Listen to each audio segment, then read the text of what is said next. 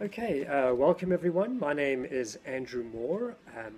I'm representing UNESCO on this particular occasion, and I'm here really to introduce this unit, well, this workshop. The workshop is designed for people who want to facilitate online courses, and particularly the Kenyan ICT-CFT course.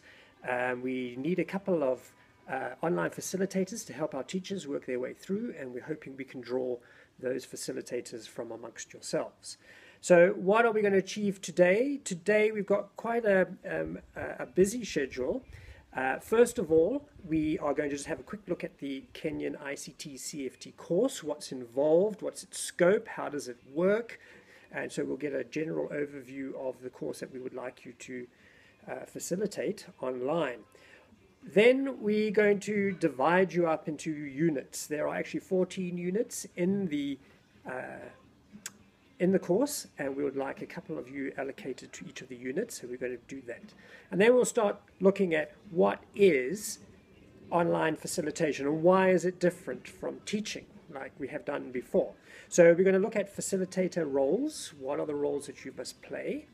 And we're also going to look at facilitator competencies. What are the competencies you should have if you're going to be a good facilitator? And then we're going to get to the nitty-gritty and actually try and work through some of those roles and competencies.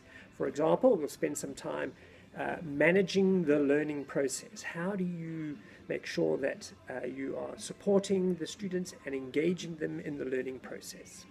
We're also going to look at how do you manage the social interactions that happen in the course amongst the peers and amongst the guests who might come in.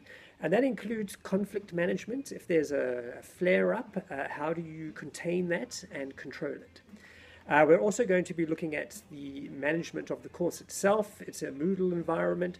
How do you manage that things are happening? How do you track students and see that they're on track and that they're doing enough within the time allowed?